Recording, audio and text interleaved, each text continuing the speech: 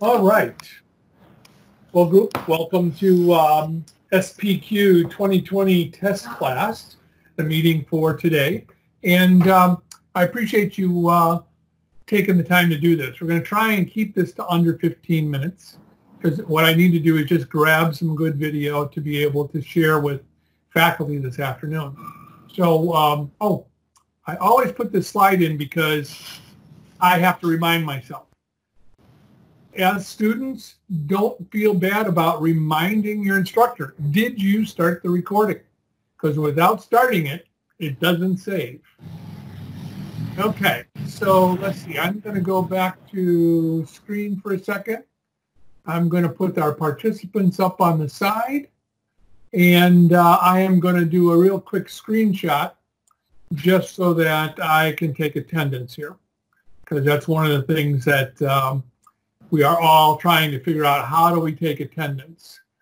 But as you can see, I'm going up here and I just got attendance. Now, the other thing I can do is I can mute everybody so we don't have to worry about background noises during the lecture. You'll be able to turn your mic back on individually. And I think one of the other things that I learned is that when you want to talk, if you just tap your space bar, I think it unmutes your mic for a short period of time. So, okay, back to my slides. So we are a virtual campus, and I'm trying to work to make sure that our teachers know how to teach so you can learn in it. And I think that's really a real key element of our transition into this, this process. So today, here's my goal. I want everybody to have an equal chance to participate. So I just muted everybody. I want you to put up the, let me put the chat bar up. You guys know how to put the chat bar up on the side? If you do, just pop it up like that and make sure that I want you to put a comment in the chat when you're ready to contribute, and we're going to go in the order of that chat box.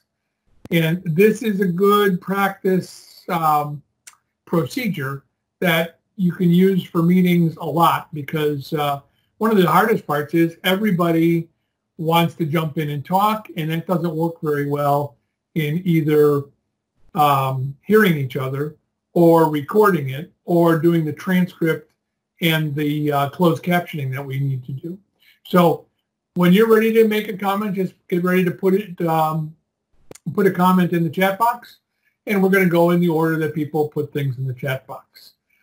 I have 3 things I want you to cover individually.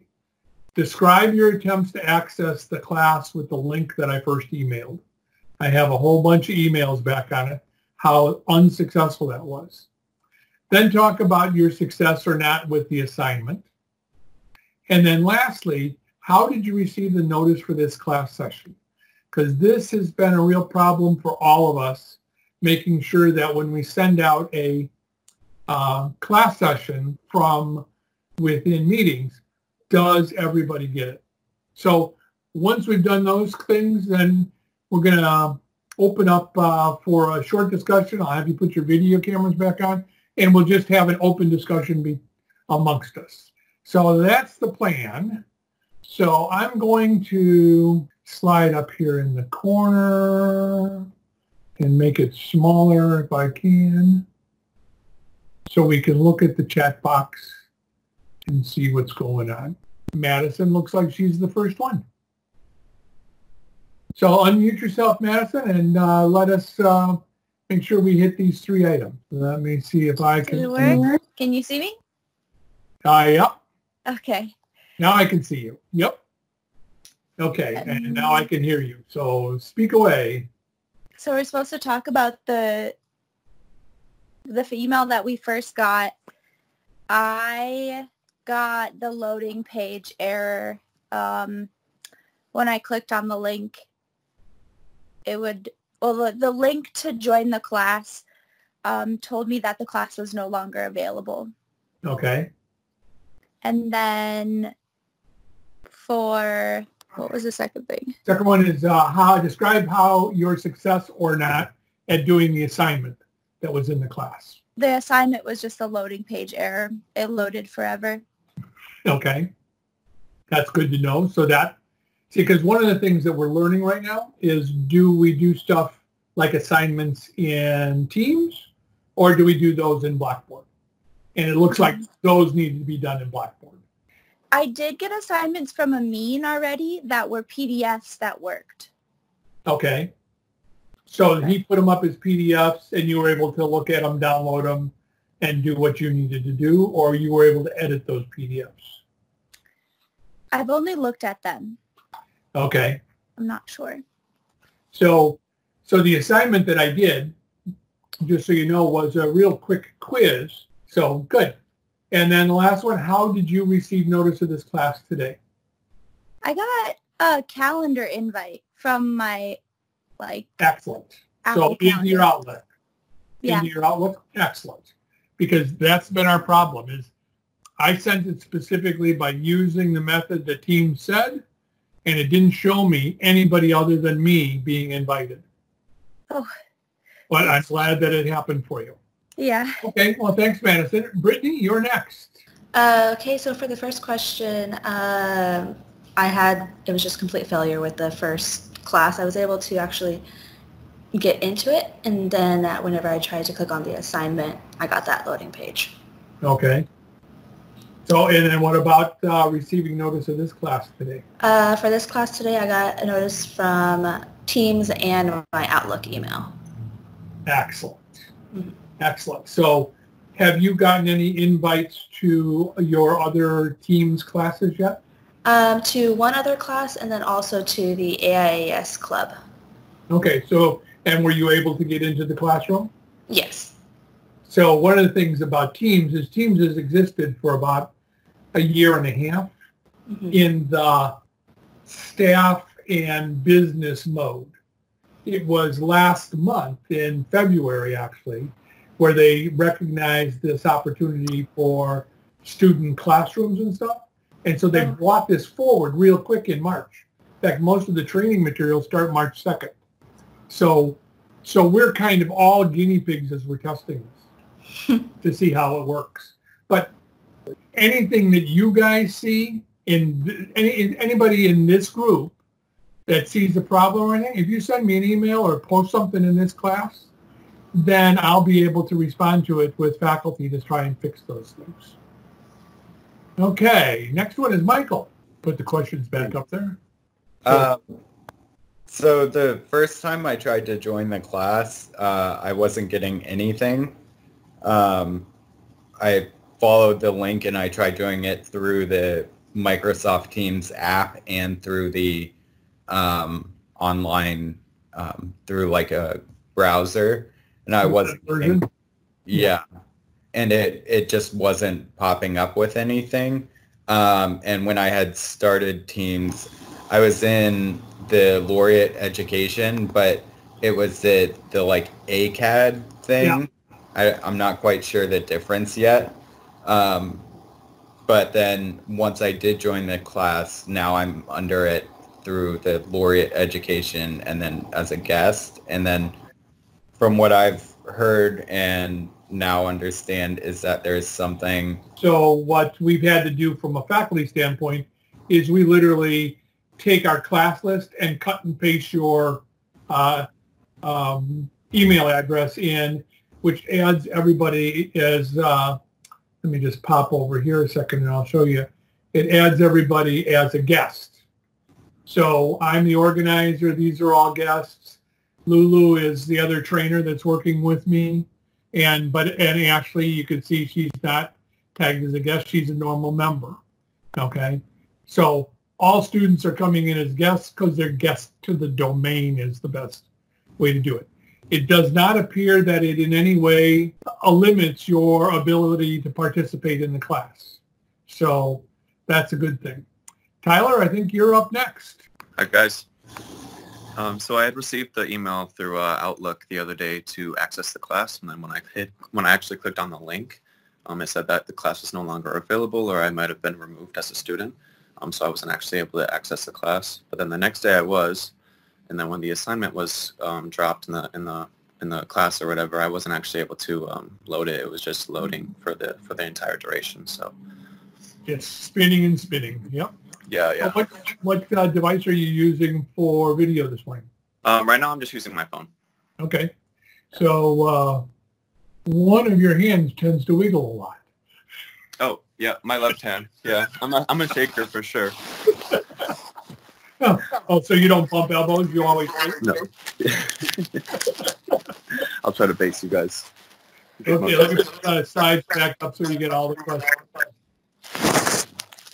Okay, so how did you get to this class? So I got an email on Outlook about 15 minutes before the class. Yep. And then I was wondering, actually, I was waiting until 9:30 to join the class, but I didn't actually get a notification that anyone was in the class yet.